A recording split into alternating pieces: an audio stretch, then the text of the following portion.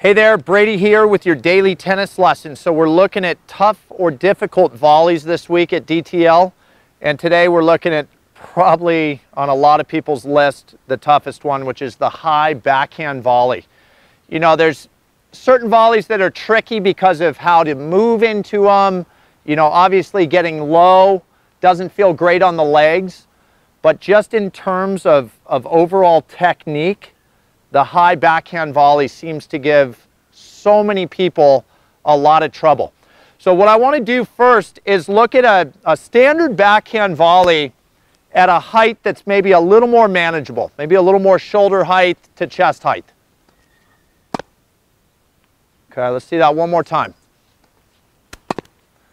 All right, so in terms of comfort level, I am so comfortable at the start, at contact, and at finish because my arms are basically below my shoulders.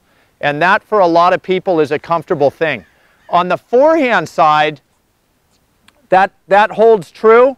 And the tricky thing about the forehand side is a lot of players can get above their shoulder on the high forehand and also feel comfort or just kind of relaxation.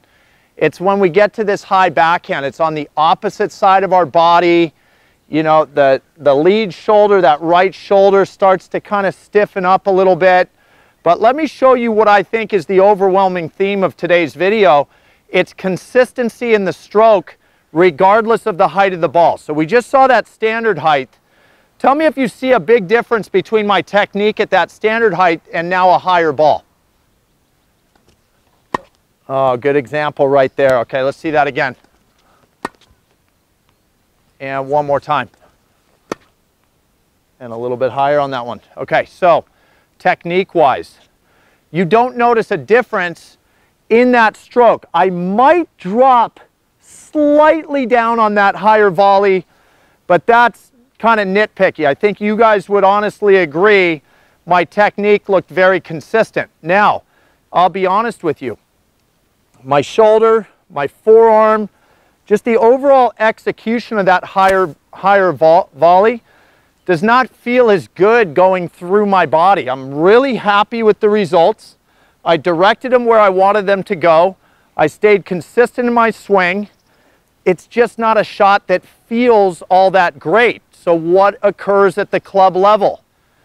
Players try to make it a comfortable shot, and now all of a sudden we see this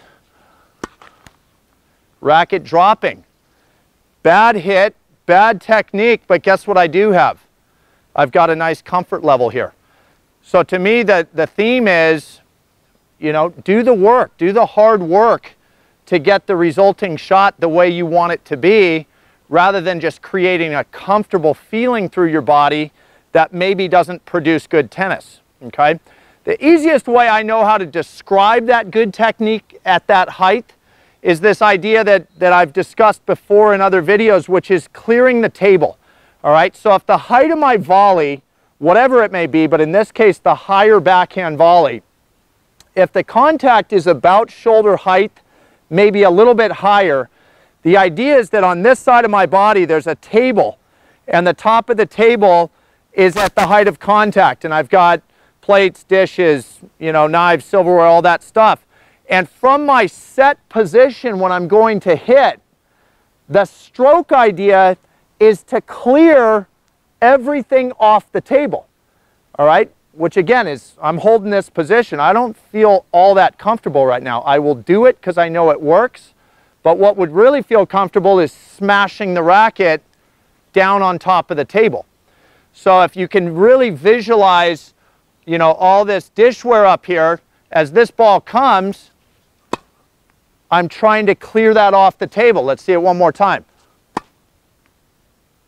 And you can see what's going on there in terms of quality tennis is net clearance. There's nothing that's dropping that ball down where I might have that common miss in the net.